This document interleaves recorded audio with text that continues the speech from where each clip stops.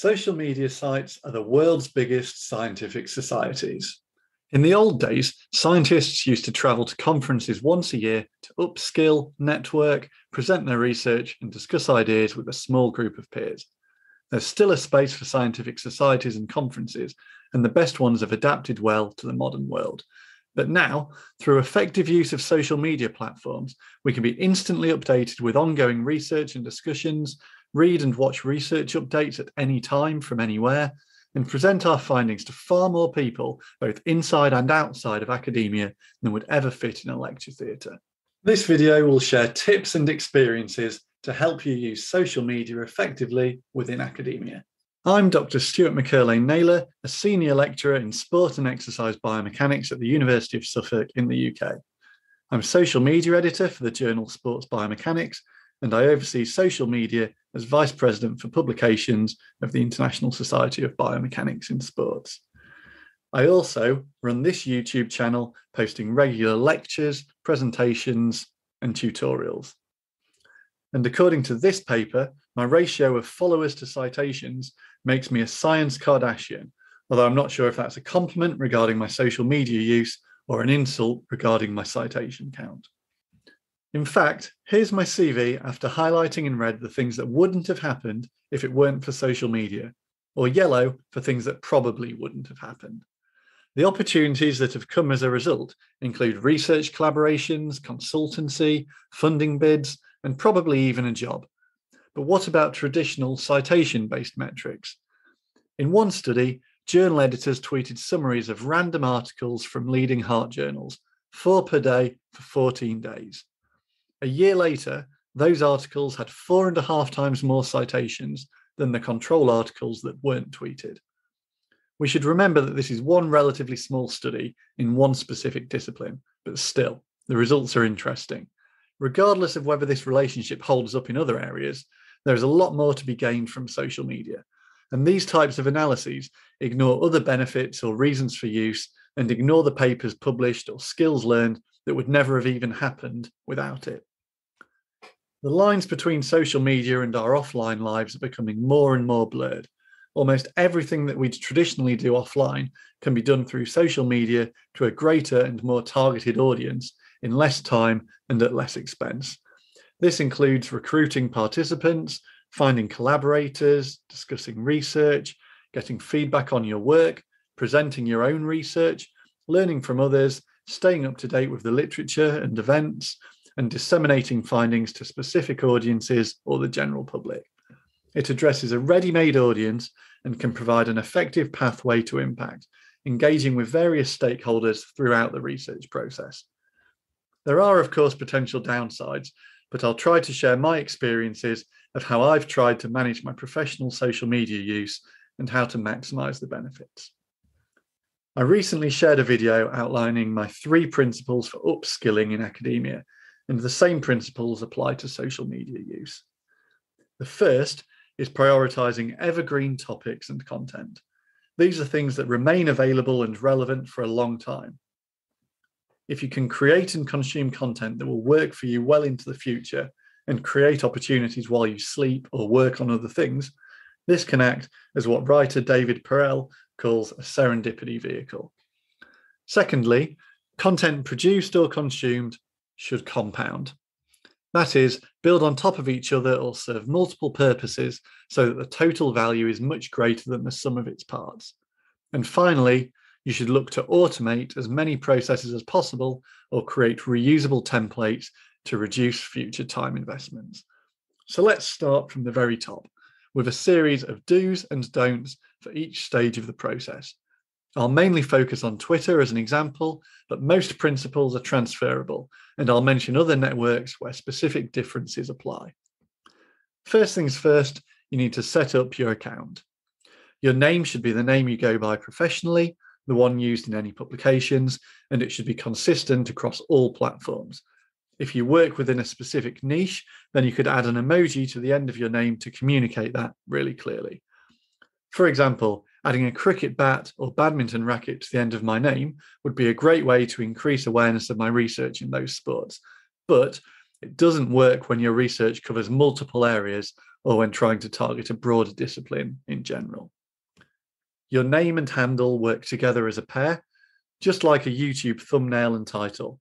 People usually see both of them together, so there's a possibility to communicate more by not just repeating the same information twice. You can therefore use the handle to communicate some additional context. Personally, I use this to include my discipline of biomechanics. So I use @biomechstu on all platforms. Don't include anything like an institution name that might change in the future. And make sure you're not too niche that it could fail to match future research interests. Next up are your bio and header image. Again, these will usually be seen together, so there's no point repeating yourself. Both should communicate who you are, though, and why people should follow you. I use my header image to show some of the areas I research, to introduce or reinforce some of my consistent branding from other platforms and posts, and to include some roles that I don't want clogging up the bio. The bio itself is kept mainly for the value proposition, i.e. what you offer. For me, this is that I'm a sports biomechanist and that I share things I find interesting or useful. That's the most important part, not listing a mini CV or a supposedly impressive job title. If you want to get really technical here, then you can indulge in a bit of search engine optimization.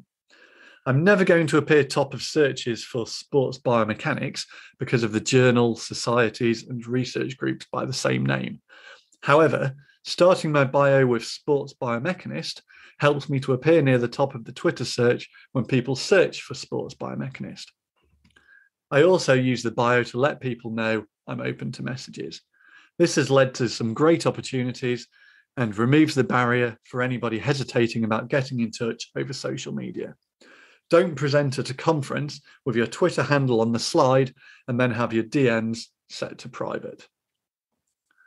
Twitter DMs are often where the real magic happens, just out of view. Taking people across the public to private bridge, to steal another quote from David Perel, and actually starting collaborations or opportunities off the back of it. Building a relationship in public, if possible, and then direct messaging. But you can just go straight to the DMs if you make it mutually beneficial, or at least interesting. Think about what you offer them, rather than only thinking about what you can take from the conversation. And get to the point. People want to help, but don't have time to waste. As for your profile picture, this should probably be a professional-looking image or something that reinforces your skill set or discipline. The most important point is that you should use the same image across everything you do on the internet. For many who don't know you personally, this image is you. You'd be surprised how many people fail to recognize you as the same person once you change this. I've also included some branding in my personal profile picture just to reinforce things across different platforms.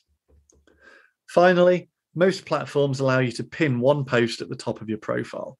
This should reinforce your value proposition and be the final step in convincing people to follow you once they've already stumbled upon your page. Or it can simply be something you want to promote and want everybody who visits your profile to see. Your latest research article, for example. Personally, I have a number of posts that I use here depending on why people are likely to be discovering me and visiting my profile. For example, if I've posted about our cricket research, I will pin a post about my Science of Cricket lecture series. If I've posted about some useful resources, I'll pin a post about the resources section of my website. If my recent posts are research related, then I might pin a thread about our recent research. This ensures that anybody visiting my profile after seeing a tweet gets that reassurance that they're in the right place and that they're likely to find other related content. If you've already included your institution in your bio, then adding your location is pointless repetition. So you can instead use the location field to add an extra call to action or value proposition. For me, it directs people towards my website. When you decide who to follow on social media, you are literally curating your future thoughts. It's therefore really important to think carefully about your information diet and what you want to be consuming. I regularly go through and audit the list of accounts that I follow. Even if somebody posts useful stuff, I won't follow them if that useful stuff is lost within a sea of other posts that I'm less interested in. My main bit of advice here would be to trust the algorithms. If somebody you don't follow posts something really important within your discipline, or if a key paper is published, you'll see it anyway. Others will share it or talk about it, and you'll see it that way, especially if you follow the accounts of journals and people who are most likely to share or interact with that useful content. For a select group of people where you really don't want to miss a post, it's possible to be notified whenever they post. I have this turned on for a number of people who share interesting articles within my discipline. Social media can be useful for keeping up to date and for learning, even if you never post. But if you go with that approach, it's unlikely to create additional opportunities for you. It's also worth considering the importance of building an engaged audience in advance of that one time you actually want or need to share something important. I've seen a few suggestions for a rule of thirds, that you should approximately do equal measures of your own posts, sharing from others, and engaging in conversation. You should consider why somebody would follow you and what type of person you're posting for. I imagine myself as a PhD student and post the things that I would have wanted to see then. It's useful to have one avatar in mind, such as a biomechanics PhD student who is looking to upskill and increase their awareness of different areas slightly outside of their specific research focus. You can then include other avatars, such as a practitioner with an interest in your specific research topic. Keeping these avatars in mind can help to maintain a clear focus. Outside of work, I'm a netball umpire in the UK Super League. In the past, my tweets used to be roughly 50% academia and 50% netball. I put a lot of attention into maintaining a good balance of the two, and in the end, all it did was prevent either audience from ever engaging fully with my posts. You end up losing followers or being punished by the algorithms because half of your tweets simply don't interest each follower. The difference it made when I chose to focus my accounts solely on academia was massive. I've quoted David Perel a lot in this video, but he has another concept that I really like. He talks about the importance of finding and establishing your personal monopoly. That's your unique combination of skills, interests, and personality traits. Find a combination of these that's unique to you and which you can monopolize. Everybody can be the best in the world at a specific combination of characteristics. So you know that posting can be beneficial, and you might have an idea about the niche that you want to post about. But many people struggle to know exactly what to post, or you might think that you don't have enough research to post about. At this point, I just want to reinforce that you don't need to have a finished research article to share, and you can possibly gain a lot more by building in public and sharing the earlier stages of your research process. For example, you could share or summarize interesting papers during a literature review. You're not claiming to be an expert in anything, but simply sharing what you're reading or learning.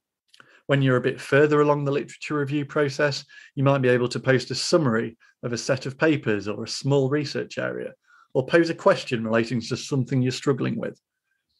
You can share progress during data collection, provide tutorials or summaries of your data processing and analysis techniques. You could share and discuss your results and interpretations, and ultimately promote your final published paper. And remember that all of that is only a third of the overall picture, as you can still engage with others about their research and share interesting or useful posts from others. If you do this consistently within the area of your personal monopoly, that serendipity vehicle will start to kick into gear. Do think about the time of day that you post. Tweets in particular have a very short half-life, and so you want to make sure that there's enough early engagement to encourage the algorithm to keep showing it to more people. For me, I seem to get the most engagement when both the UK and US are active, typically in the evening UK time. You can check when your audience is most active by looking within the Media Studio on Twitter. YouTube and some other sites have similar features. You can schedule tweets to go out at particular times, but make sure you remember and don't schedule anything that could be made to look bad by future events in between. If you do schedule, I recommend going for slightly after the round time so that your post will be more recent than any rush of other scheduled tweets coming out at a similar time. If I'm retweeting or engaging with somebody else's post, I'll do this whenever I see it. The scheduling is only for that third of things I want to personally put out. And even within that section, there'll be times when it's more beneficial to be the first to post about something or to post while a particular event is actually happening. When it comes to sharing your published articles, I have some specific do's and don'ts. Don't just tweet that a paper has been accepted without any useful information. If nothing else, you're taking some sting out of your actual publication announcement. You'd be better off combining both. Say how delighted you are when you actually share a link and some more information. That way, all of the congratulations replies and happy for you likes can help to boost the actual paper to more people anyway. Similarly, don't put the paper on ResearchGate or similar sites until you have an abstract and ideally an article or at least a link to share. You only get one hit at people being told you've got a new paper, so make sure there's actually a paper for them to view. If they then interact with it, the algorithms will show more people. By the way, if you're finding any of this useful or interesting, please hit the like button below the video. On the subject of social media algorithms, that little engagement signal can really help the channel and video to grow. Once you've uploaded your paper to ResearchGate or a similar site, do respond quickly to any requests for the full text. If somebody has requested your article, it's quite likely they're working on something right now and are looking to potentially cite your work. I also personalize the response, adding a note to let me know if they have any questions. This takes seconds and sparks interesting and useful discussions. Do make use of the author accepted version and find out where and when you can share this. I set reminders for the dates when any embargo periods end so I can make them available as quickly as possible. It's important to maximize who can access the article if it isn't already open access. Note that you are often allowed to post this version on a personal website immediately, even if there are embargoes on institutional repositories and ResearchGate, etc. Google Scholar will even find and index your website version so that people are directed towards an accessible version. Always check the rules of the publishers, though, before sharing. If you're going to share the accepted version, consider tidying it up a bit and making it a bit more presentable or readable. Once you've uploaded versions of your article to multiple sites, you have a choice of which one to link to from your social media posts. The default should be the official journal version. However, it's worth thinking about whether driving traffic to a different version, such as on ResearchGate, could encourage that site's algorithms to then show your paper to even more people. Or perhaps you want to drive people to the version on your website so that they then stick around and might see your other publications. The most important thing is to have a strategy and a reason for doing things. Likewise, you should agree a strategy between co-authors. There's no point in 4 co-authors putting out 4 separate tweets at a similar time and none of them individually getting enough engagement to be promoted widely. Similarly, there's no point in one author jumping the gun and diminishing the impact of another's carefully planned strategy. One of the biggest benefits of sharing other people's research is that you can play around with different communication styles and figure out what works for when it's time to communicate your own research. One thing I learned early on was not to just share a link.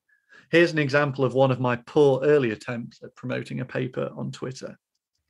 You should make sure that the tweet itself adds value to the reader and gives them a reason to engage with it and share it wider. This could be a summary, some added context or implications, providing and provoking some thought, or simply a key quote or figure from the paper. Another example is when watching a good presentation at a conference. You could tweet about how good it is, which I'm sure the author will appreciate, but it adds no value for anybody that's not already watching. Alternatively, you could summarize the things you learned or add a photo of a key slide. This adds value to the reader of the tweet so that they learn something from your tweet and by following you. How should you structure your tweet? Your first task is to stop the scroll. An image can help with that, as can appropriate line spacing. The first line works well as a title. You can also use bold or italic font to highlight keywords or phrases. There are websites that allow you to copy and paste this into social media sites where it isn't directly available. Just Googling something like bold text for Twitter can bring up some options. Line spaces can then help to break up a block of text, making it more readable. And a single short line of text can work just as well as a punchline as it did as a title. On sites such as LinkedIn, it's additionally important to consider what will show above the fold to encourage readers to click for more. It's important to communicate in the least time possible, whether that be in a tweet or a video. Remove all unnecessary or complicated words or phrases and use short sentences. In fact, Twitter is great for improving your concise writing skills. I tend to favour American spelling rather than UK English for the greater audience, especially following my own audience metrics. If you can word your posts in a way that encourages comments or replies, then even better. If you need to go into more detail, then use additional tweets within a thread. Ideally, each tweet within the thread should be shareable and should make sense on its own for anybody seeing it out of context, but still obviously be part of a wider thread in order to encourage people to read the rest. When writing a thread, draft it in full beforehand. Don't just send the first tweet and then start typing the second out as a reply and then the third. Nobody's going to sit and refresh the page waiting for each tweet to appear one at a time. Twitter will often show the first tweet and the last two in the thread within people's main feed, so pay particular attention to what's within those and how they work together as a group. If you need to schedule a thread, you can do through sites such as Typefully. Often the goal of our posts is to get people to click on a link.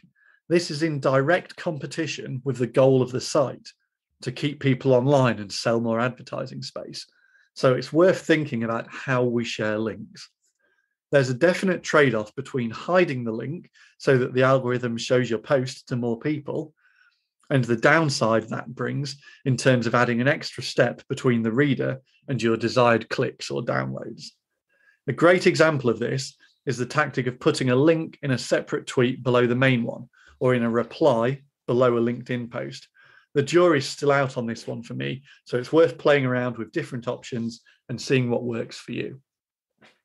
It's interesting, though, that Mr. Beast, the biggest YouTuber on the planet, announces new videos on Twitter without a link. I suspect the reasons are twofold. He wants the Twitter algorithm to show his tweet to more people, and he also wants people to access his video from within YouTube, so that those algorithms will show the content to more people within that platform. When you do include a link, don't use sites to shorten the link, as people are less likely to click on something if they don't know where it's leading them. Most social media sites automatically hide the end of long links anyway. Removing the HTTPS and www from links can enable more of the useful bit to remain visible. Oh, and don't link to PubMed. This is so frustrating. I want to read your article, not start a lengthy treasure hunt through the internet to find access to the article.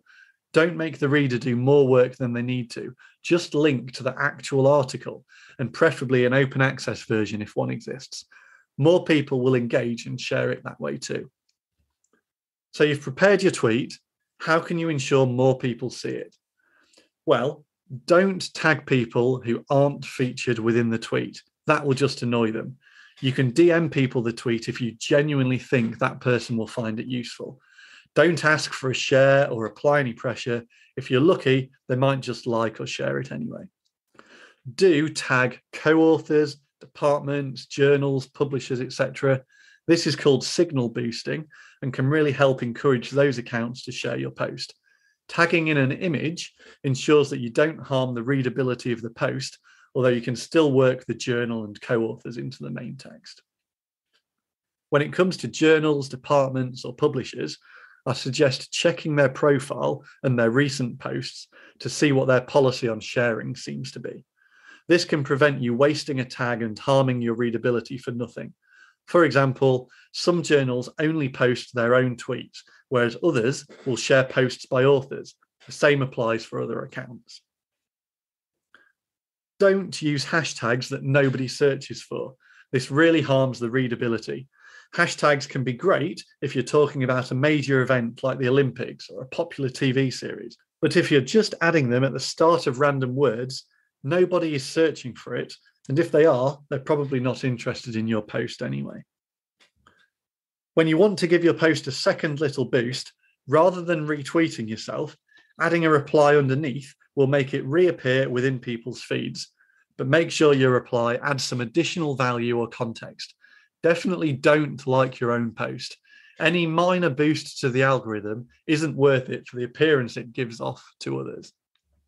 And once you've done all of this, you don't want to lose your bank of knowledge, resources, and experiences. So I recommend an app such as TimeHop to provide annual reminders of the useful things you've shared and interacted with in the past. This is also useful for keeping an audit of what's out there with your name attached to it. Let me know in the comments below what tip you're going to try out from this video, any tips you can add, or any questions. For strategies and principles to help you learn useful skills in academia, check out this short video next.